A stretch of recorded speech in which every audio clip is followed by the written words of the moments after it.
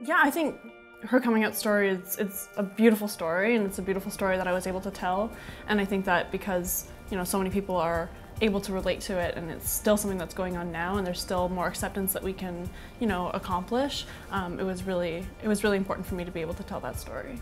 When Emmeline goes through everything she goes through, and she has Kate, and I think it's a beautiful thing to see two people bond that are completely opposite. And I think Kate has always looked at Emmeline. You can even see in the really early ones where she's, you know, up on the table and stuff, and Kate is just enamored, staring at her. Kate teaches Emmeline what love is. It's funny, it's different, right? It's different for people of your generation than it was back then. Absolutely, I think it's more accepted now, you know, coming out, but it's still, you know, there's still stigma around it, and then there's still people saying that it's, you know, a trend, or people are faking it, or it's just a phase, which is, you know, it's a terrible thing, and I think we can still improve.